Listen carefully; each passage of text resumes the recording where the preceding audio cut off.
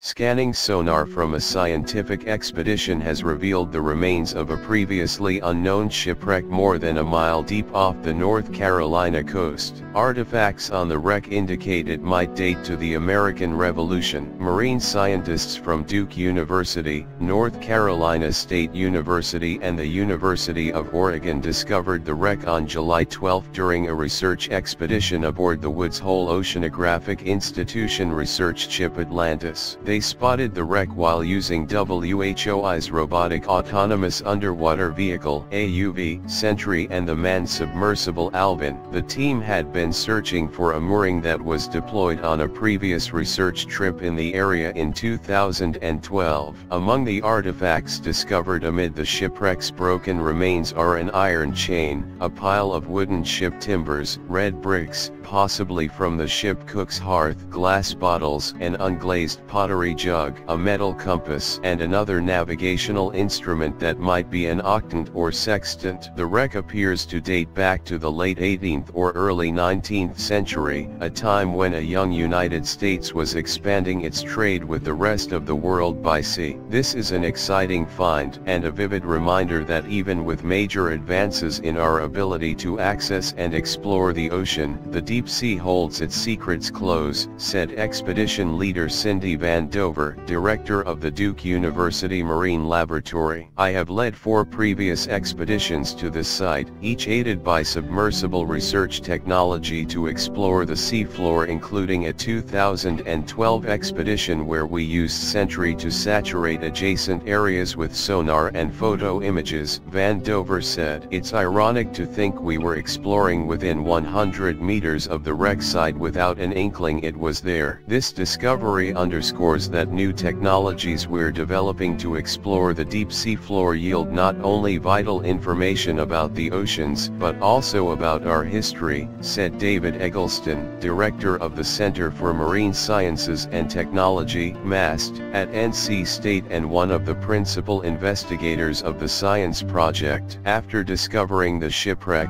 Van Dover and Eggleston alerted NOAA's Marine Heritage Program of their find. The NOAA program will now attempt to date and identify the lost ship.